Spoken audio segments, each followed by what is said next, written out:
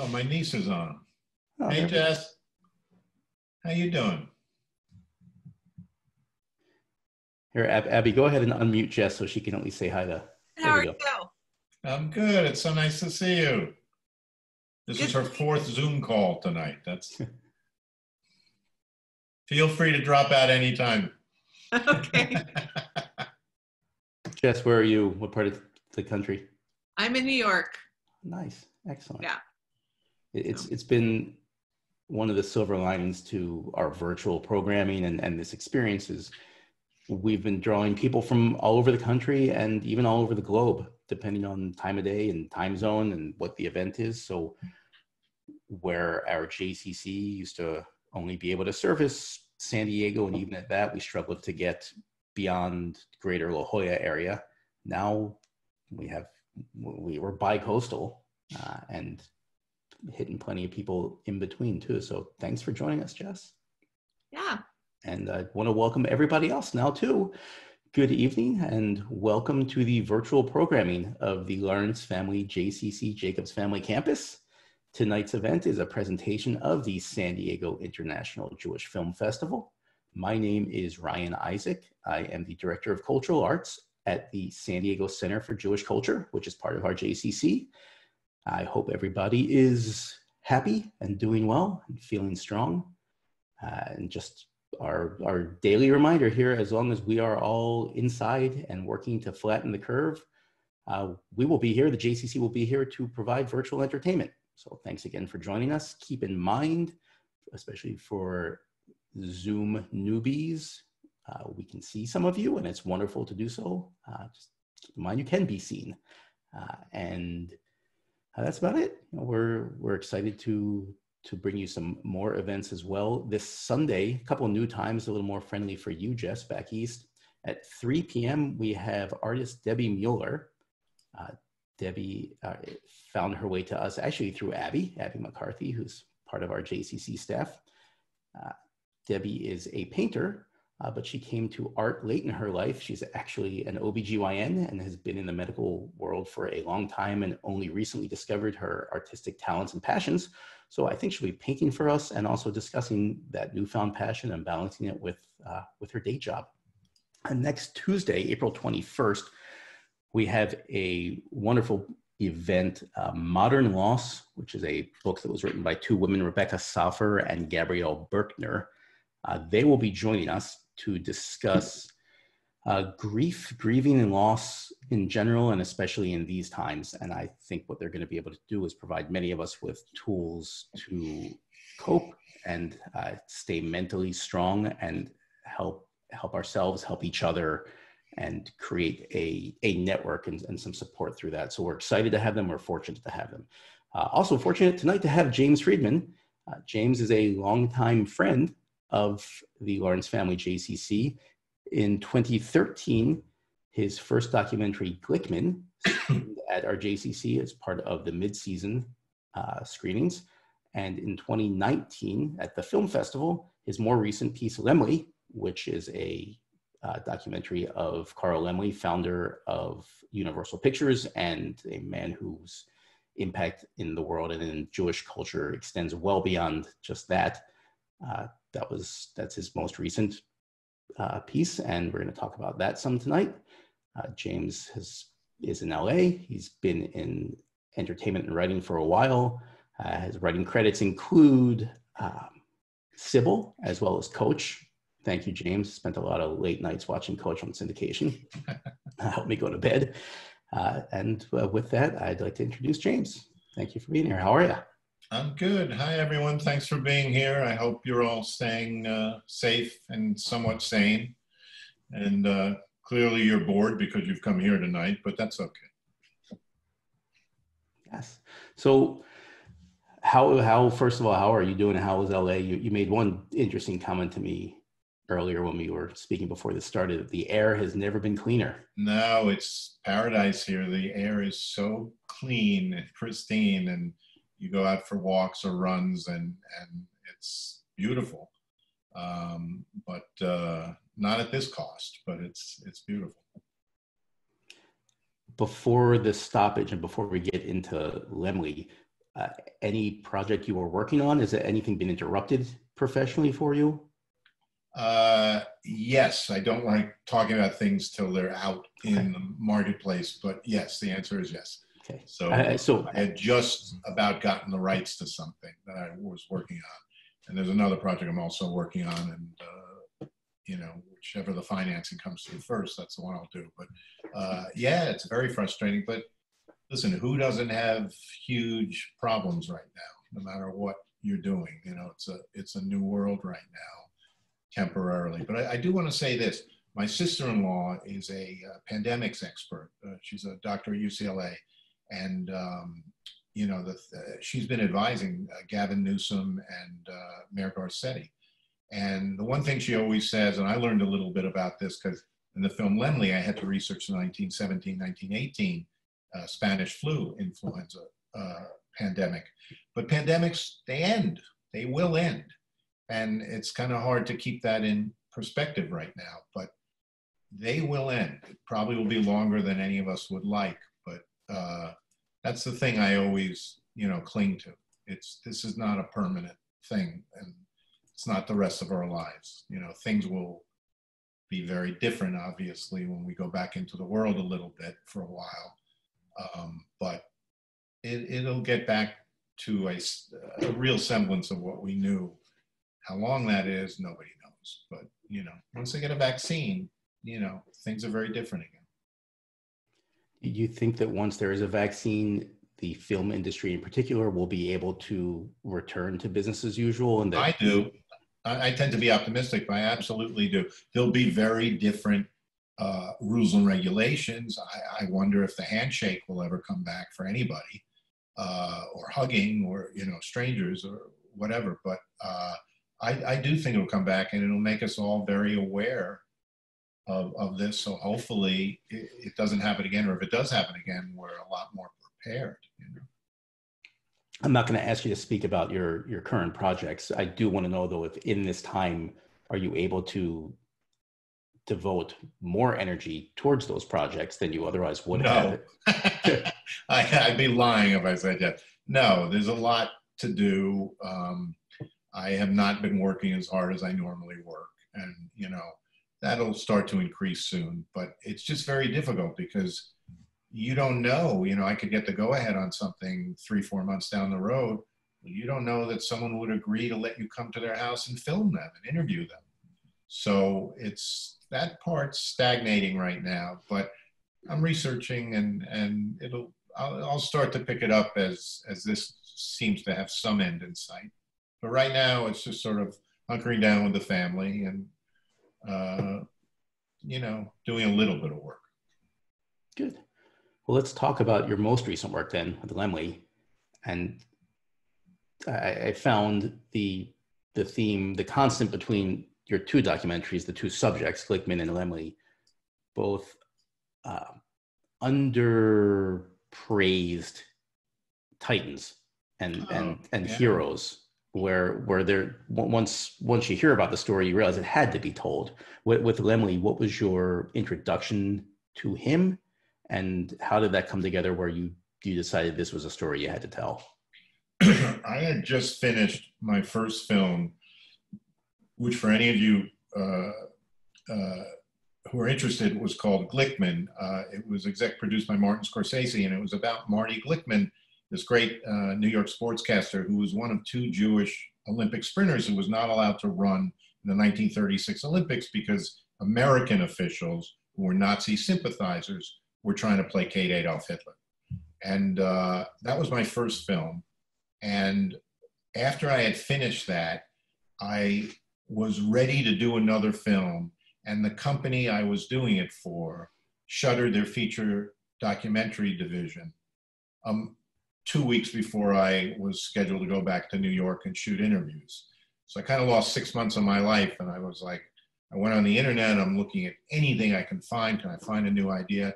And I came across this article about a thing called the Trust Wars. And I'm a film buff. I had never heard of this. And it was basically Thomas Edison had been attempting to monopolize the film industry through patents.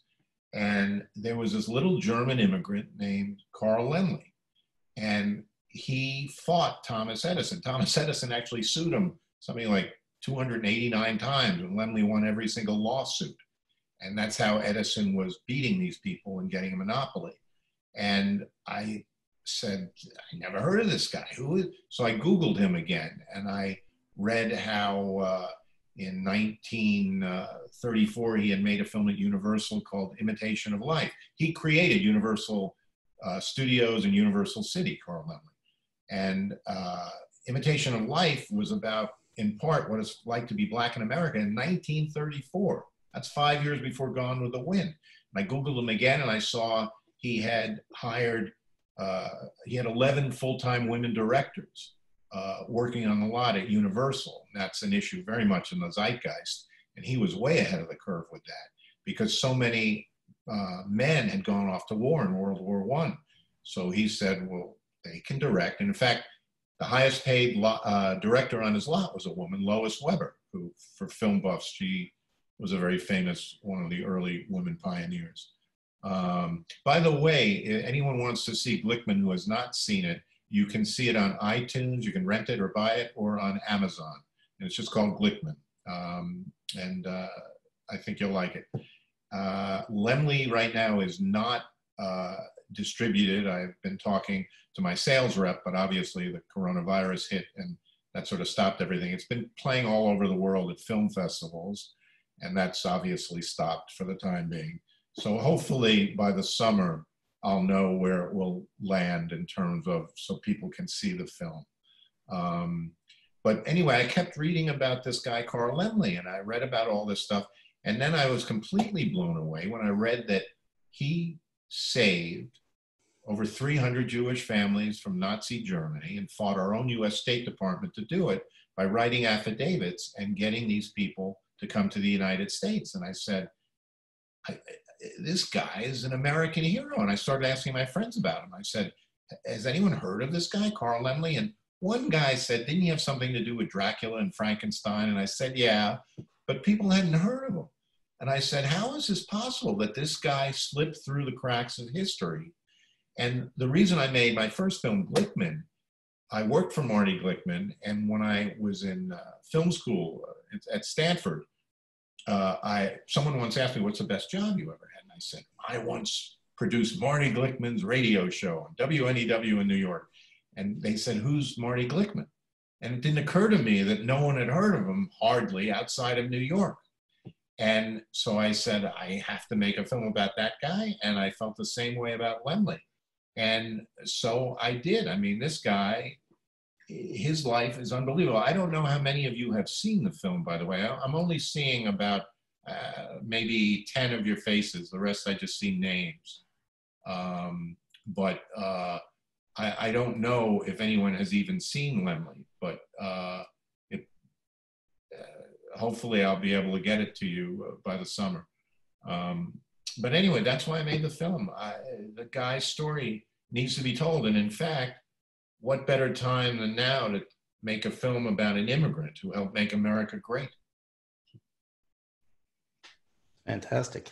So in terms of the exposure it's had through film festivals now and that it's come to a bit of a stop, what was that like leading up to those final days, and what does the future look like for screening it at festivals?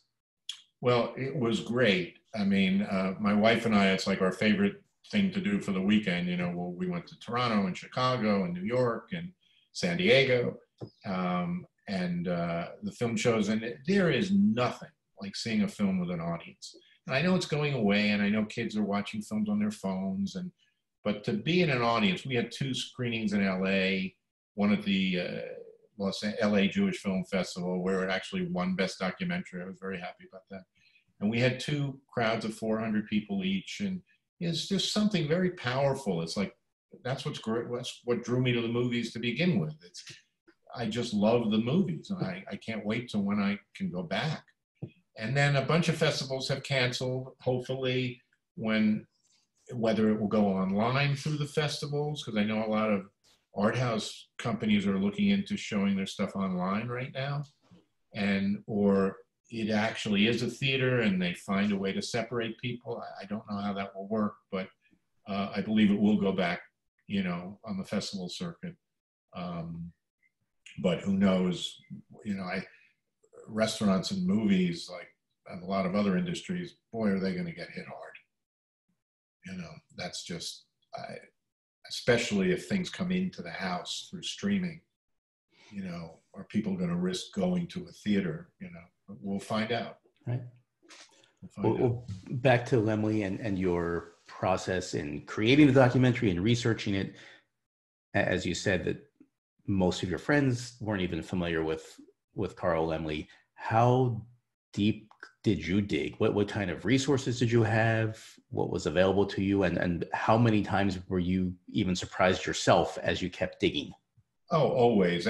That's where I find the film. And I'm a research nut. I don't hire a research assistant. I wish I could make my life a hell of a lot easier. But I just research and research and research, and you find things. And I found some, I interviewed 2 people that he had saved, because obviously they're very elderly now. And then the Shoah Foundation and Steven Spielberg's foundation financed a great deal of the film. But the Shoah Foundation had 3 interviews with people that Laemmle had brought over. So that was great to be able to have that. And then Ron Meyer, the head of Universal, NBC Universal, had loved my film Glickman. This is actually a cute story. I had not sold Glickman at the time to HBO.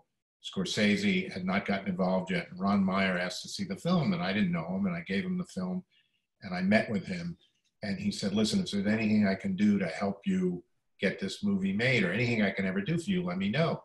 Well, the next day, Martin Scorsese got involved, and so I didn't need Ron Meyer. Well, 5 years later, when I was doing Laemmle and realized I needed all the Universal footage and stills, I called him up and I said, and he remembered me, and I said, you remember how you said if there's ever anything you can do for me? And he said, yes. I said, well, there is, and he did. And so I had all the Universal newsreels, all the stills. I must have had 4,000 or 5,000 stills to choose from. And I also got the rights to a Laemmle relative, gave me the rights to all the stuff she had. And so I had, you know, a ton of material, and there's a whole nother film on the cutting room floor, as I used to say. And who was it? Faulkner, the writer, used to say, you have to be willing to kill your darlings. You know, there were a lot of darlings that were on the floor there, and you could actually make a whole nother film, because the guy's life was unbelievable. I mean, just if you just took that this little immigrant came to America and created Universal Studios and Universal City, or if you just took a guy who saved all these Jewish lives from Nazi Germany and these refugees, especially what's going on today, and still is going on today, either of those subjects would be a film. I try and find that. Like Marty Glickman has 2 stories to it also. He was so, you know, such a pioneer in sports broadcasting, specifically basketball, and he had the whole Olympic story where he was one of 2 Jewish runners who was not allowed to run. And in the history of the Olympics, they're the only 2 American athletes who were healthy, who were denied a chance to participate in the Olympics. It's incredible.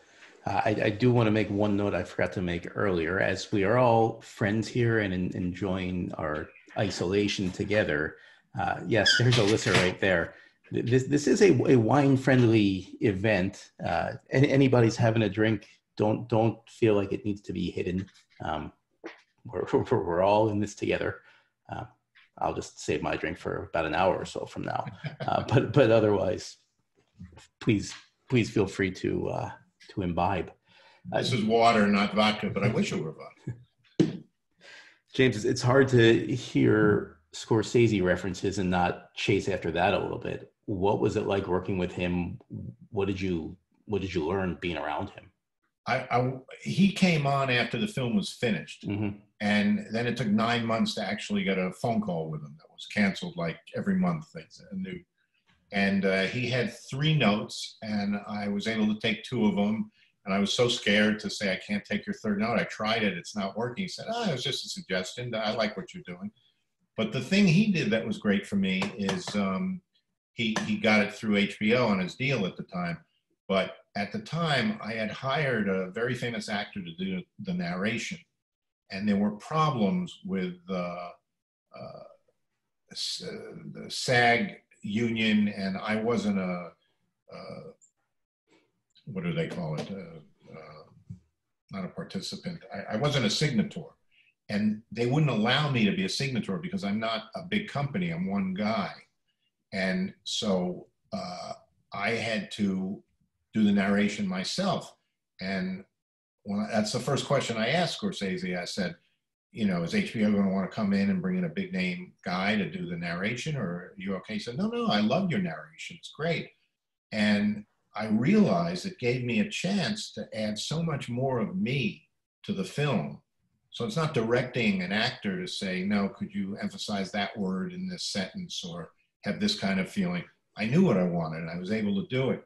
So on Carl Laemmle, I narrated, and I hope to always narrate my films because it's actually me telling the audience sort of what I feel about this moment. And they can discard it or agree with it or whatever, but it's another avenue to get myself of what I want to say into the film.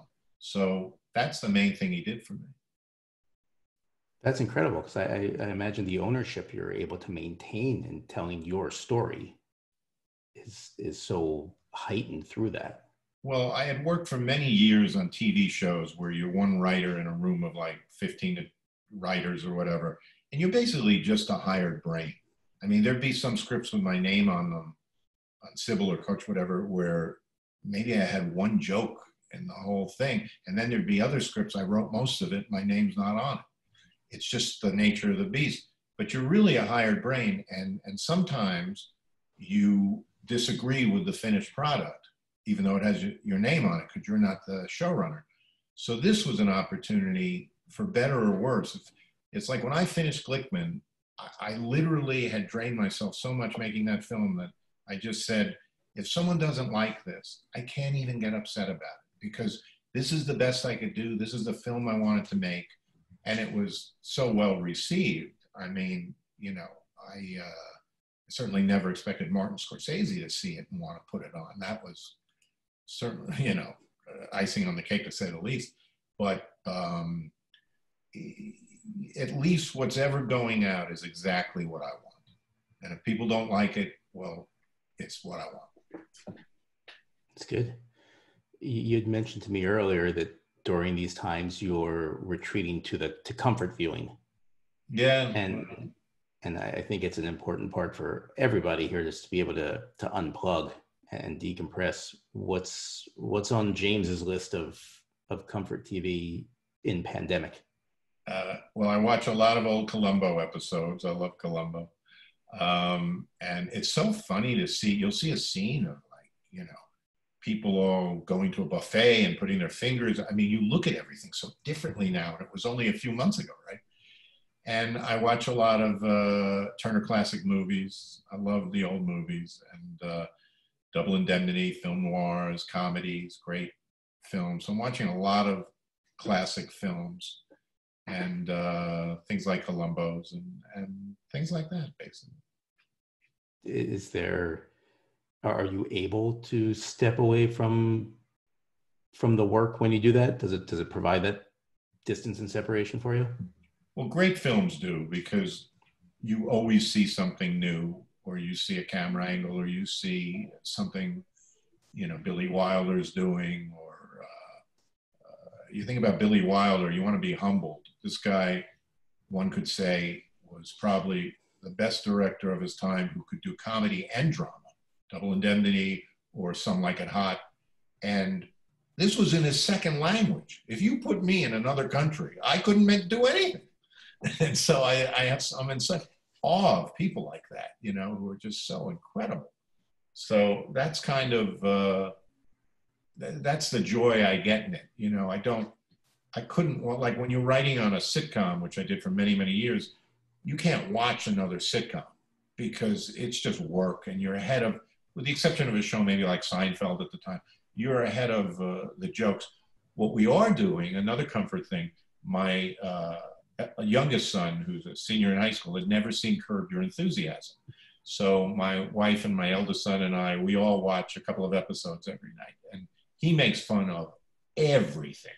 So a pandemic is no big deal. I mean, he's so politically incorrect. So that's been very enjoyable to just laugh and forget things. And I read the New York Times a lot. I try not to watch too much news.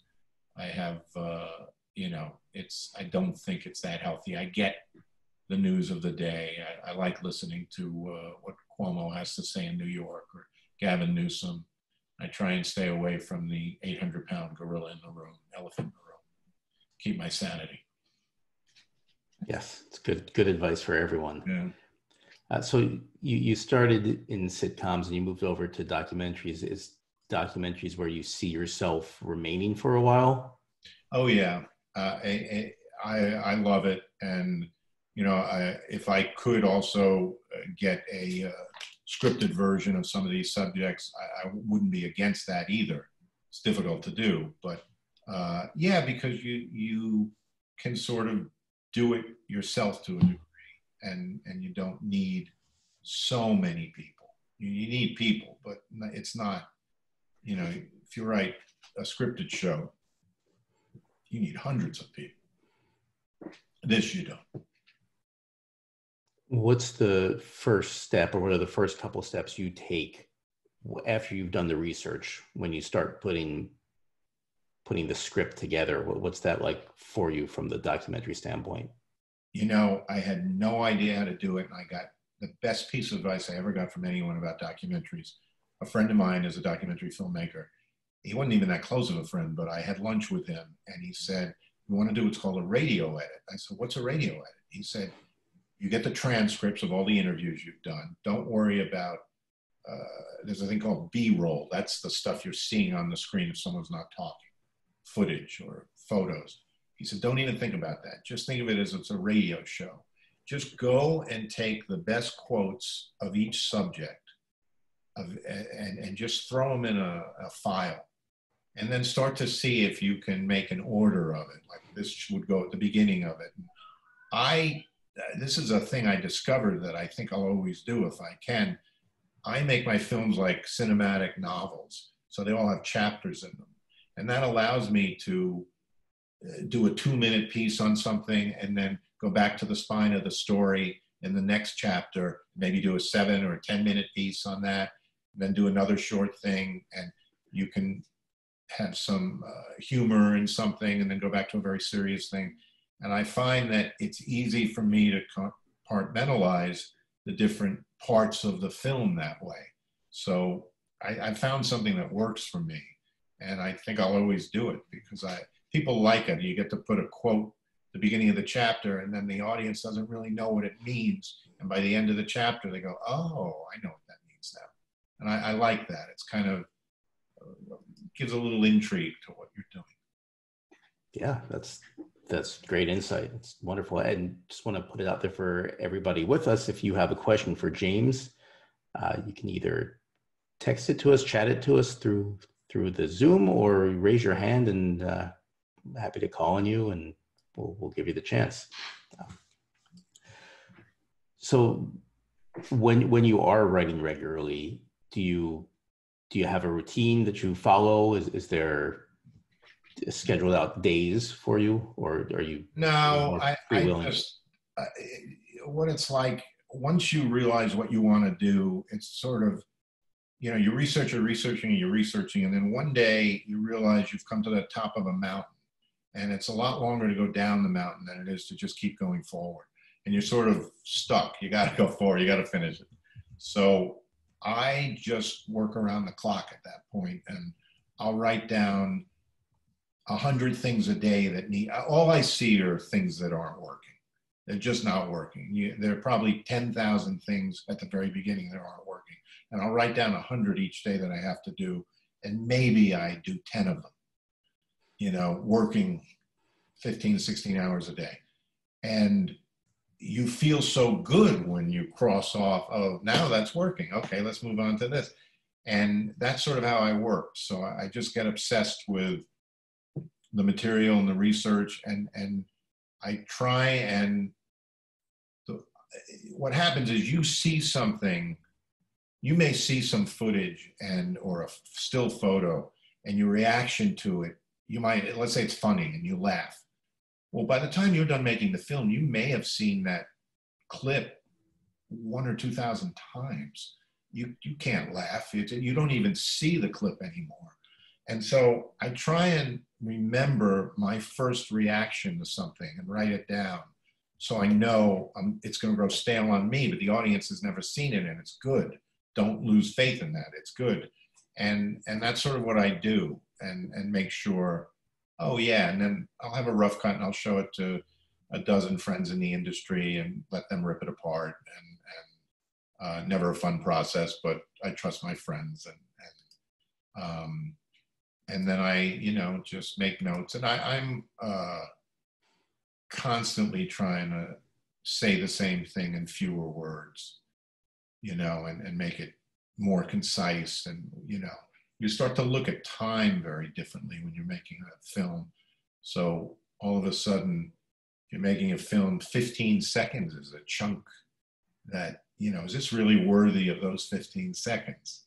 And, it makes you really scrutinize what you're putting in the film. And does this belong there? And sometimes you have to cut.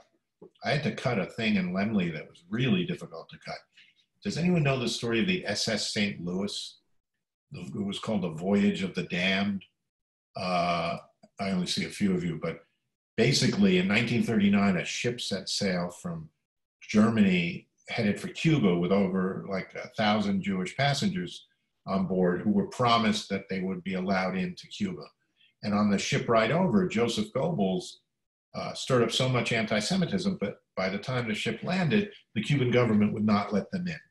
And so Carl Laemmle, who had worked in Cuba when he was trying to escape Thomas Edison and make sure these silent films, he called up Cuban officials. He tried to reason with them. He tried to bribe them, and they came back asking for $1 million a passenger in 1939 money, saying that's how absurd it was. So the ships turned around and headed for the United States, and was 3 miles outside or 2 miles outside of Miami. They could see the palm trees. And Laemmle wrote a telegram to FDR saying, my power compared to yours is of that of a child. Won't you please let in these poor, innocent, suffering people? And 83% of the United States did not want Jews coming into the United States during a depression and taking away any jobs. So FDR knew this. He was a politician, so the ship was turned away. And with the exception, for the most part, of the people who were sent to England, many people on that ship went back to Europe and died in the Holocaust. But Laemmle tried to save these people, and he was always trying to do this. And I love that. It didn't fit where I wanted it to fit in the film. And when I took it out, the film just worked. And when it was in, the thing that came after it didn't work. And so I couldn't believe when I first came across that telegram, I had one of the original telegrams that Laemmle wrote to FDR. I said, well, this is definitely going to be in the movie. There's no way this won't be. And it wasn't, so that's sort of a little bit into the process. That's incredible. And certainly just great insight to what goes into it and what has to sometimes get left out. It's a terrific story. Have a question from Charles Brown. He asked, was Marty Glickman an observant Jew? The film, which was great, didn't seem to explore whether he had a strong religious affiliation.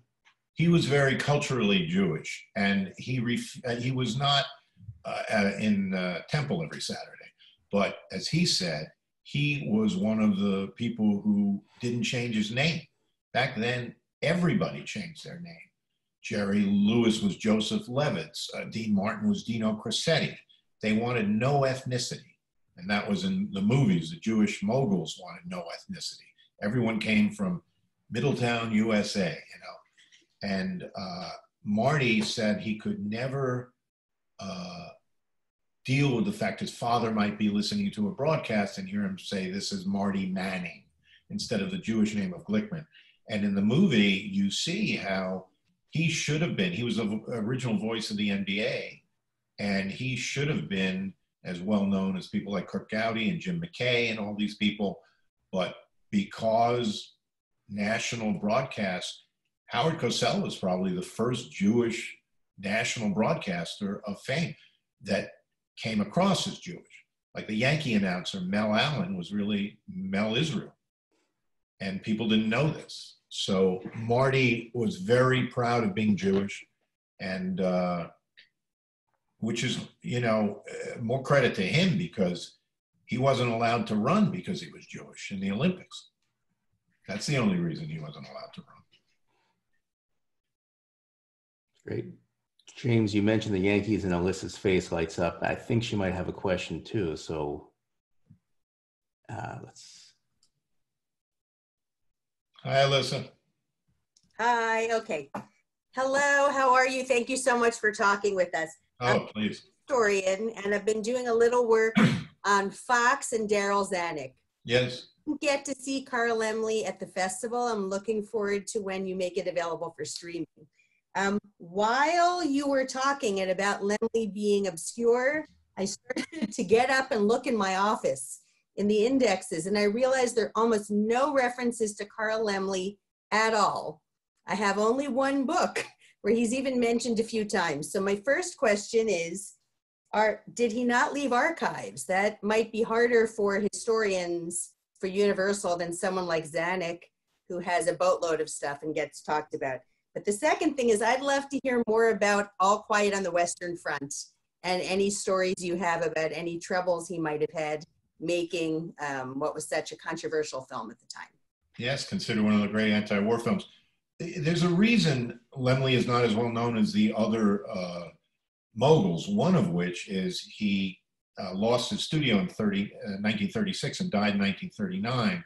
But his name was not on the studio. It was Fox, it was Warner Brothers. So they got all this fame based just on people seeing their names up there. There was an autobiography that there's a German one written by Udo Bayer that I read the transcription of, and that's really hard to read, a German to English transcription of something. It's so dry.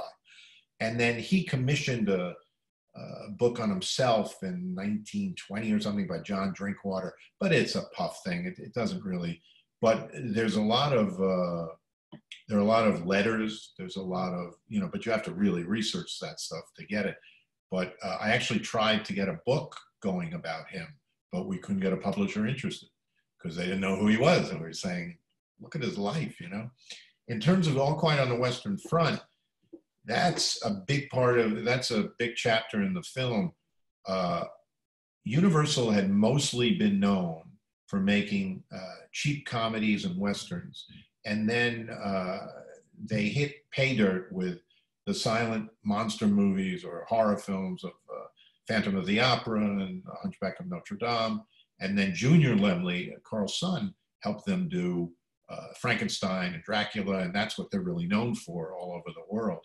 I remember one time, many years ago, I was in Yugoslavia working on a film when it was called Yugoslavia. And I went into a little disco, and on the wall were Marilyn Monroe and a picture of Humphrey Bogart, John Wayne, and Frankenstein and Dracula. It's that iconic. So Laemmle wanted to make All Quiet on the Western Front as his gift to the German people. He was very proud of being German. And that caused him a lot of problems. A lot of the film is about that. It's in World War I, there was such anti-German fervor in this country that it'd be the equivalent of a Islamic fundamentalist running Disney, you know, like that, you know, people would be up in arms. So Laemmle actually made anti-German films to keep his studio alive in 1918. But he wanted to make this movie as a gift to the German people. And it played all over Europe. And then in those days, and even today, when you have a film, it's got to pass the censor board of whatever country you're giving it to. So Germany, he had the German consul in San Francisco look at the film and give him notes, and then they agreed. But what happened was, this is an anti-war film. Hitler and Goebbels are trying to stir up the country. They're not even in power yet. Hitler is, this is 1930, remember. And here's an anti-war film. They're trying to militarize Germany. And they're basically saying the Jews betrayed our country, and that's why we lost World War I, not the brave German soldier. So they needed to have that film banned. And the very first showing of All Quiet on the Western Front in Germany, the police were out in force to stop, and the Nazis didn't show up, and everything was fine. The police let down their guard the next day, and Goebbels sent in stormtroopers and the Hitler Youth and mice and smoke bombs, and they beat up viewers they thought were Jewish, and people were afraid to go to the theater to see the film. And they did get that film banned in Germany for many, many years, by the way. And it was heartbreaking because Laemmle could never go back to Germany after that. He was considered persona non grata in Germany and an enemy of the people. And they were saying, look at these, Karl Laemmle, the Jew, made this film about how the German soldier is a coward. And really the film is about what happens to kids who were conscripted into the army against their will to have to fight in these awful conditions. And it's still, the film holds up. Steven Spielberg said he used the fight sequences, the battle sequences, were a huge influence to him in Saving Private Ryan. They were directed by Louis Milestone. A couple of other interesting things about that film. It was one of the first times there were two directors on that film. Louis Milestone, who had been a silent director and was great with visuals, and Laemmle brought in a second director who was George Cukor. Now, George Cukor went on to do Philadelphia Story and win many Oscars, and he was the dialogue coach. So they had him working with dialogue and Louis Milestone doing the visuals, and somehow it worked. Usually that would be a recipe for disaster, but somehow it worked. And the other story I remember from All Quiet on the Western Front is that Carl was notorious for nepotism, and he had a friend who had a son named Fred who wanted to be in the movies. So Carl gave him a role as an extra in All Quiet on the Western Front. And Fred turned out to be Fred Zinnemann, the two-time Oscar-winning director who did A Man for All Seasons and High Noon, and just a great director who, ironically, was fired from the film for not taking direction. So those are some stories from All Quiet. By the way, for those who haven't seen the film, you can go on my website, carllaemmlethefilm.com, and I have, I think, 4 clips from there, the trailer's there. And you can also follow me on Twitter. I constantly put up some fun stuff that I couldn't put in the film. And that's, the Twitter feed is @carllaemmlefilm. So those are great sources to learn about that. But thank you for your question. That's a terrific film. That was great, Alyssa. James, those stories were terrific. So thanks for sharing that. I think Bryna has a question. There we go. Yeah. Hi, Bryna. Hi. There are a couple of other, well, I'm sure there's many more Berlin Olympics related stories that I haven't seen told and wondered if you were aware of. One is about Avery Brundage, and I forgot what his role was in the U.S. government. He was the head of the U.S. Olympic Committee, and then later the head of the Worldwide Olympic Committee, and a notorious anti-Semite. Right, and I think he had gotten construction contracts from Hitler. That's in Glickman. That's in my film. Right. Okay, good. I'll look forward to seeing that. Yeah. The other one, I actually interviewed Marty Glickman when the Hall of Champions opened in San Diego. Oh, great.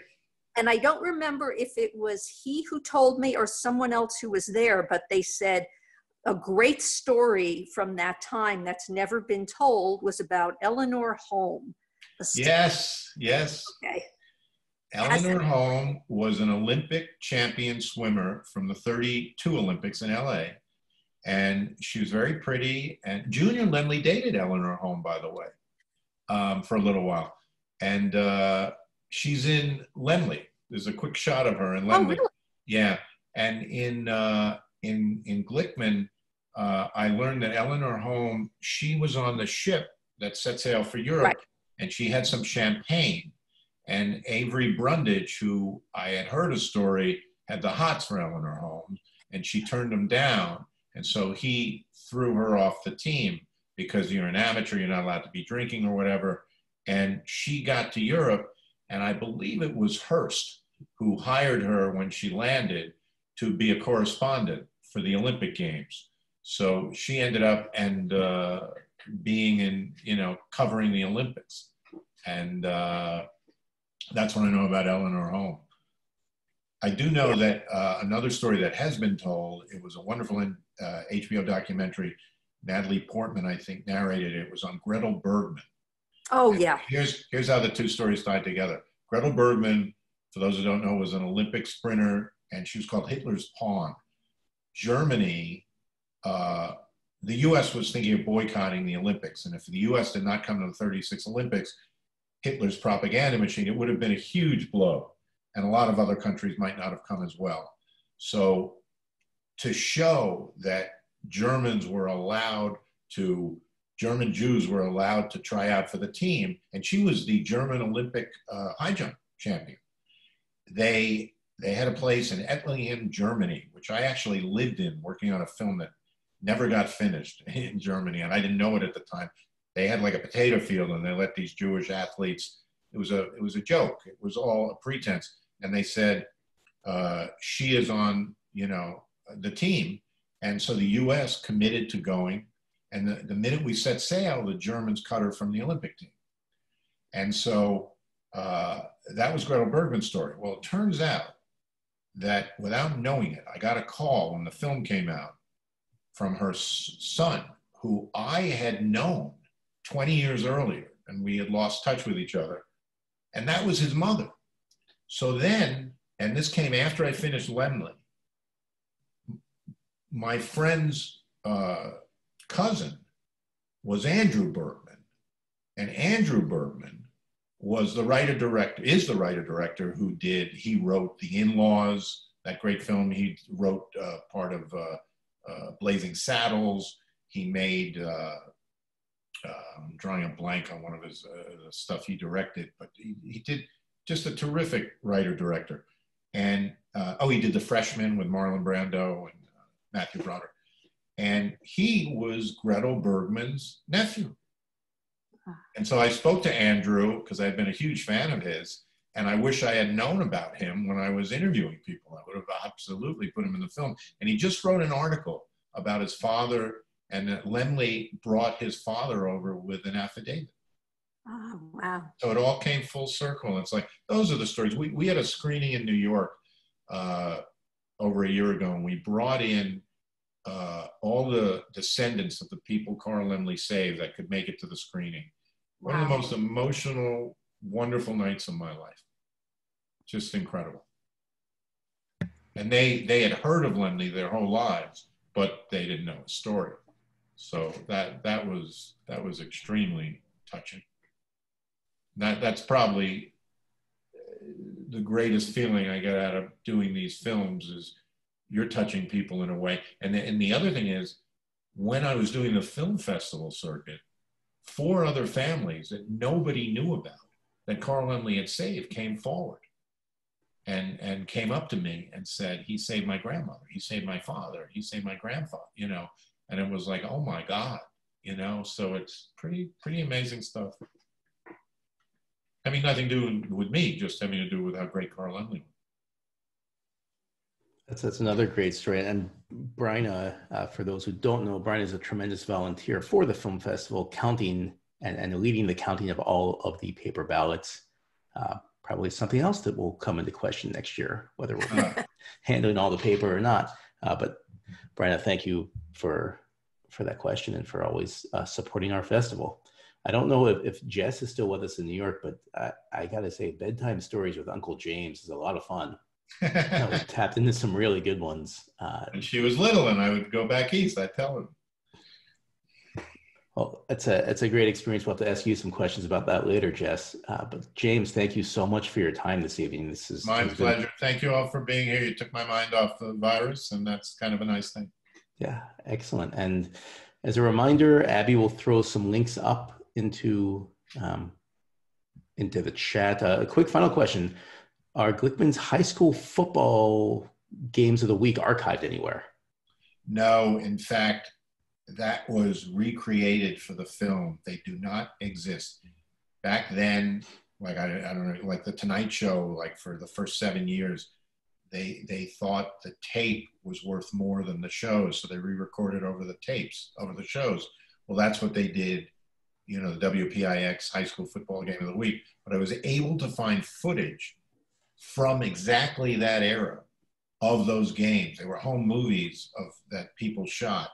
And there is a chance that Marty actually might have been at one of those games doing that, because I got the footage from schools that I know he did broadcast in that era, in that time frame.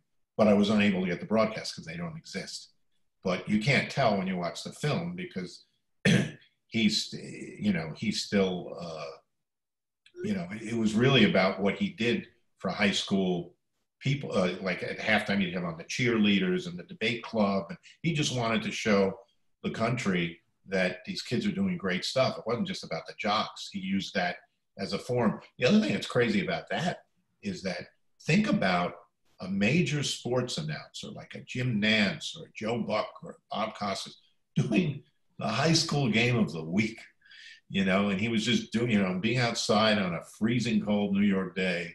And he was just doing it because he loved sports. And, his schedule was insane at that time. But he always made time for people.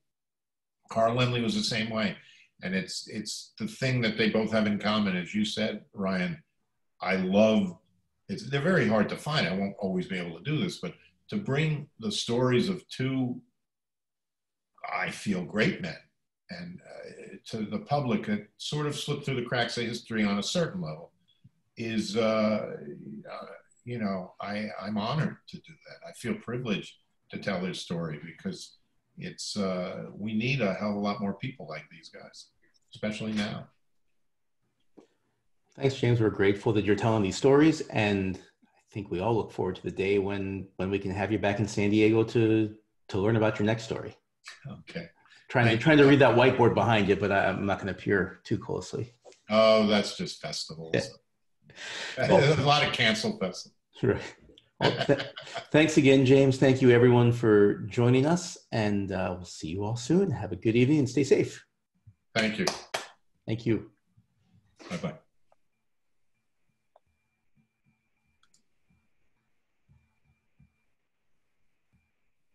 Thanks, Ryan. Thank you, James. Okay, take care. Bye-bye.